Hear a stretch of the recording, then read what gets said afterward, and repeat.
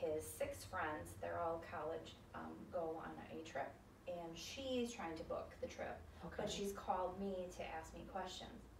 And as I'm understanding, I ask her what it is, why she's called. Well, I can't figure out how to do this trip for these 6. So she's calling us for advice, or she's calling me to help her book the trip, or to just answer questions and give directions.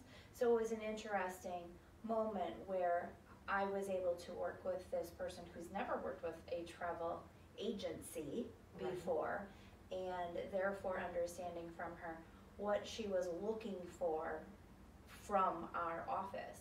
Was she looking for that person to take care of it, that travel agent? Or was she just calling me asking for advice as to how for her to move forward with her booking?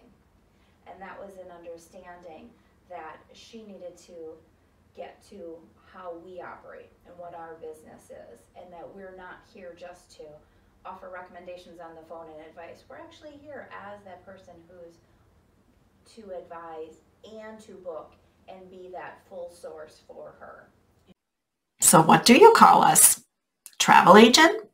Travel advisor? How about a travel consultant? Maybe we're the dream makers or travel specialists. Well, I think we're all of that. But in the end, back in 1865, when Thomas Cook Travel was the first travel agency to open, our title was travel agent. We act as the agent between you in booking your vacation and the travel suppliers. So in the end, you can call me your travel agent.